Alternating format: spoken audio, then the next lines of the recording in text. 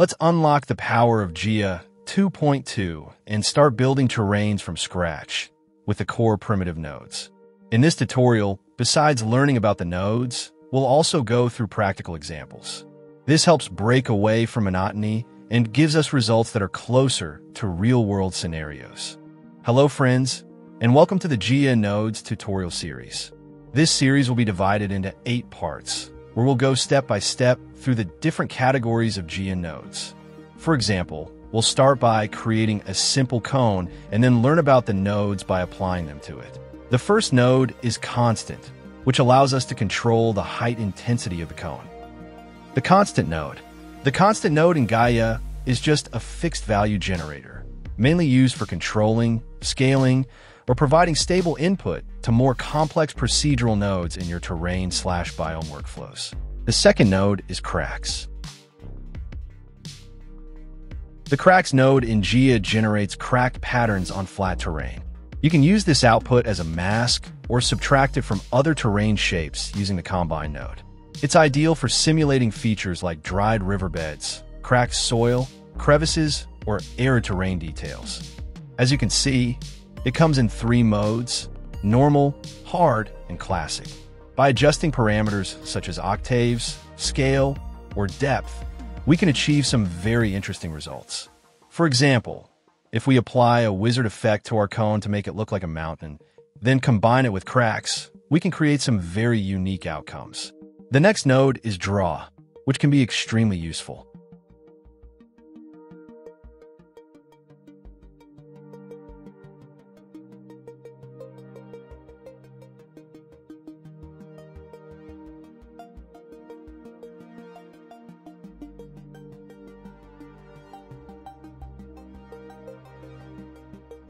The draw node in Gaea is used to create hand-painted masks directly inside the graph system. Unlike procedural nodes, like noise or constant, the draw node depends on your manual input. You use a brush to paint areas where you want things to happen. White equals active, black equals inactive. As you can see, it opens a window called Open Painter. In this window, you can draw the ridges or elevations you want simply by sketching lines. It also provides settings like hardness, size, and height, which allow you to introduce variations in your landscape.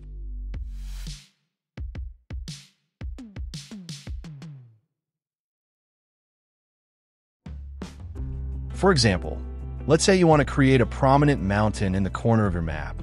You can easily sketch it out here and then combine it with an effect like Wizard, which we'll cover in detail later, to achieve the result you're aiming for.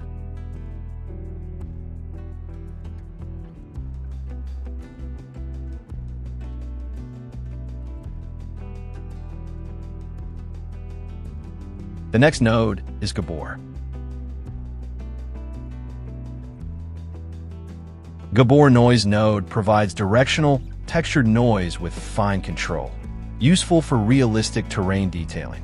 As you can see, this node allows you to add fine noise to your landscape, whether subtle or intense, giving you a wide range of detail variations.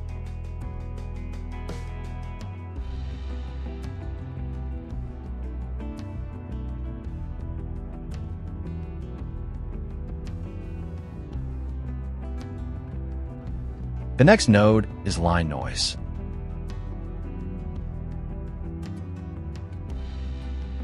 Line noise in Gaea is a noise function that introduces striped or banded patterns across your terrain or mask. Unlike standard Perlin/fractal noise that looks cloudy and isotropic, line noise produces directional, linear features. With this node, you can create mountains like the one shown in these 2 images.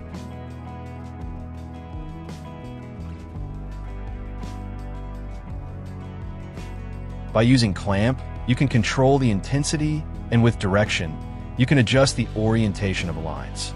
This node comes with 4 modes: sharp, soft, flat, and blurred, each of which can give you unique and interesting results.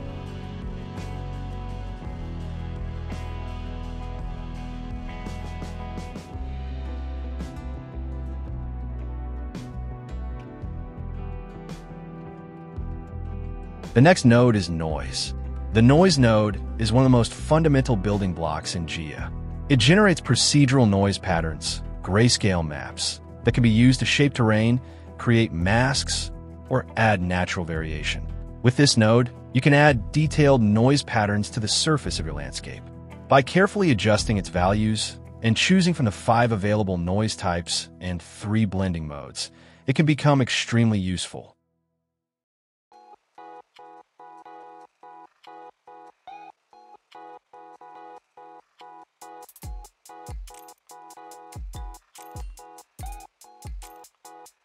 As you can see here, using Perlin noise with the subtract mode at a low percentage gave us a very suitable texture for our terrain.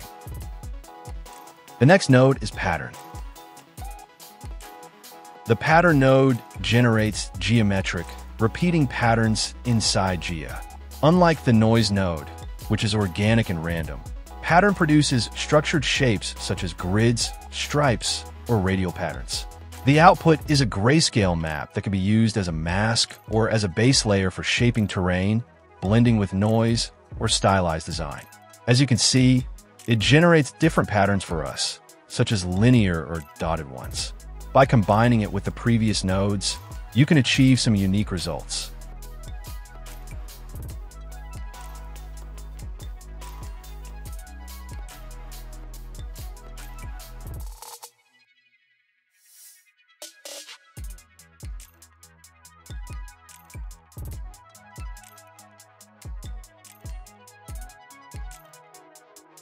My suggestion is to first connect it to the previous node and then combine it again with that same node. This way, its effect will only be applied to the specific volume you want.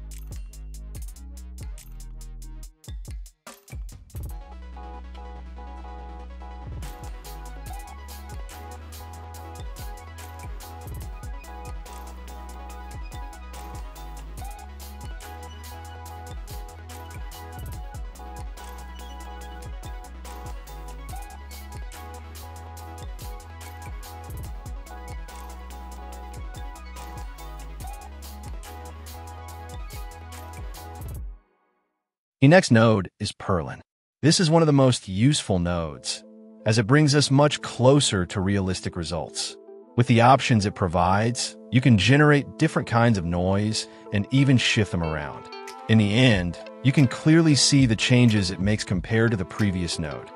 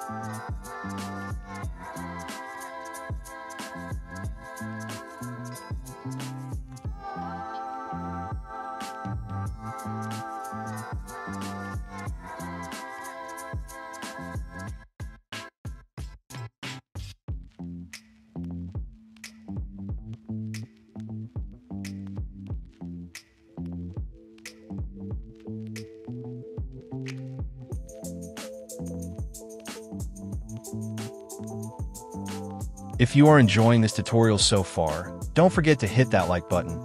It really helps the channel grow.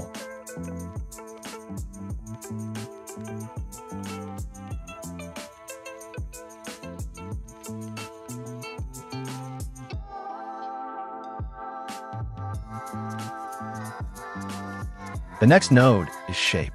This node generates forms like a cylinder or a hollow rectangle, and you can easily control its size, thickness, or even move it around.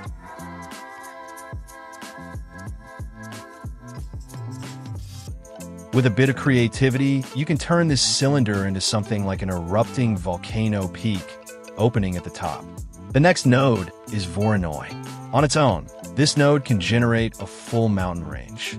With its features, you can create large, rugged formations like vast mountains, deserts, or even stylized mountain landscapes. It also has its own warp option to twist and add more variation. Of course, you can also move and scale it as needed.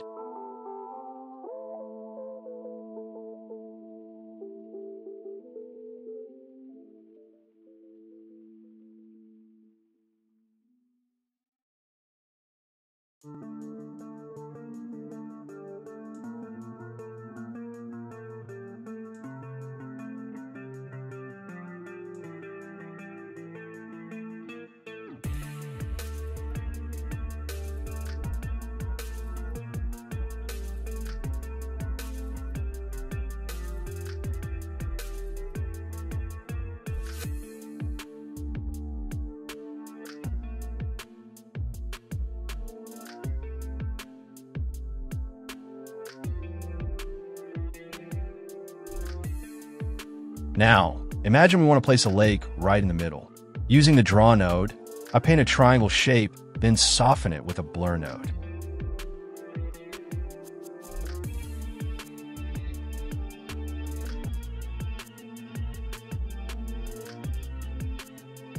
After that, I combine it with the mountain using Subtract mode, and by adding a lake node, which we'll cover in detail in future tutorials, we can achieve the desired result. The cellular node. The cellular node in Gaea generates procedural, cell-like patterns that are perfect for cracked ground, rock formations, or stylized masking. Its real power comes when you blend it with noise or erosion for natural-looking results.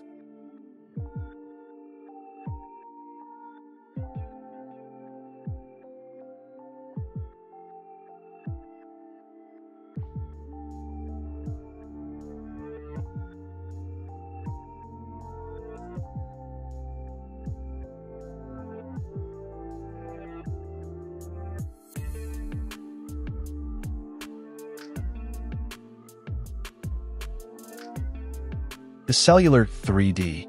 The cellular 3D node in Gaea is a volumetric cell generator that creates much more natural, fracture-like patterns than the flat 2D cellular. It's ideal for cracked ground, basalt columns, and erosion masks that look integrated into the terrain rather than just surface details.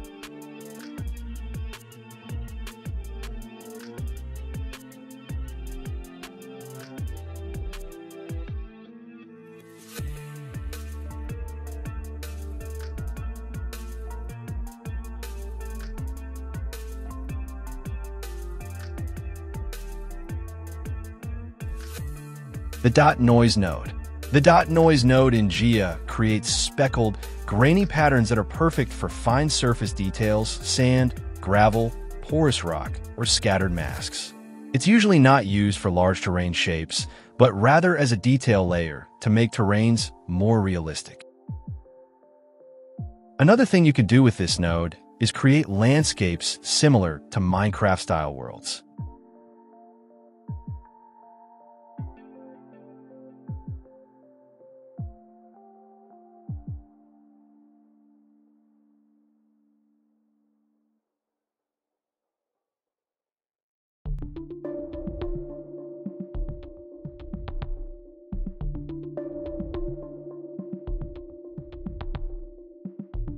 The drift noise node.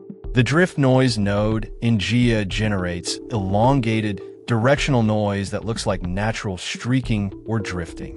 It's ideal for deserts, glaciers, or any terrain shaped by continuous directional forces like wind or water.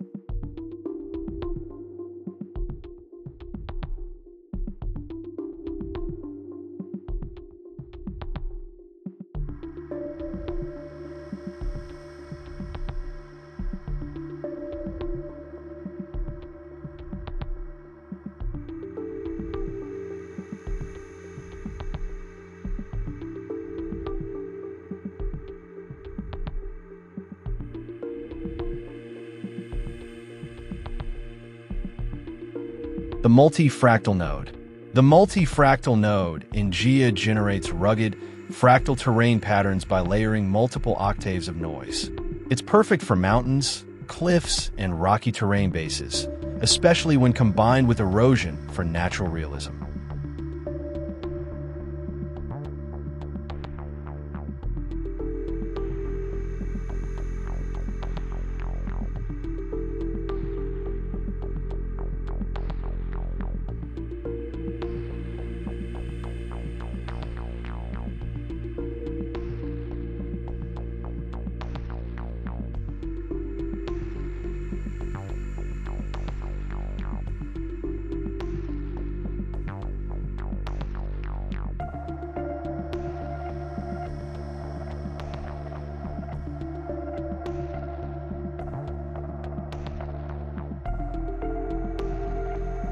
Quick reminder, friends, make sure to subscribe and turn on the notification bell so you won't miss the rest of this series.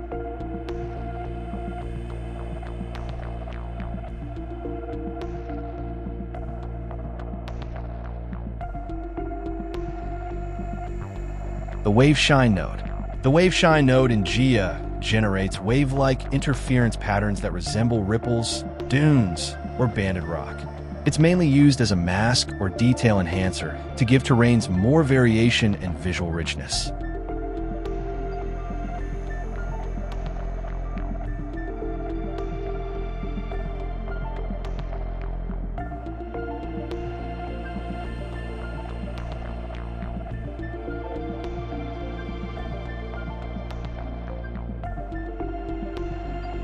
To better understand it, let's combine it with another node and use subtract. As you can see, the result looks like a snow-covered mountain range.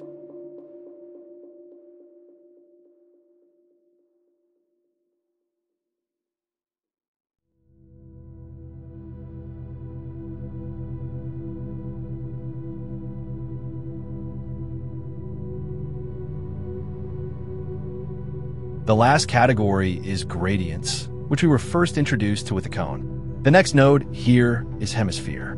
With this node, we can create a half sphere, and we can even mix it with the cone to achieve the final result we want.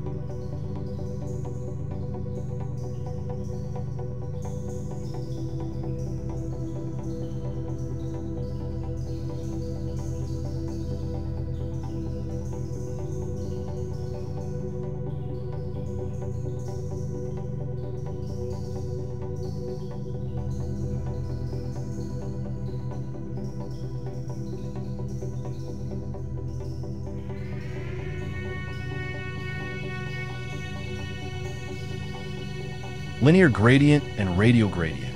The linear node generates a flat plane for us, and by combining multiple planes together, we can adjust their angles to create variations. The radial node, on the other hand, gives us a soft, raw elevation that can be shaped further.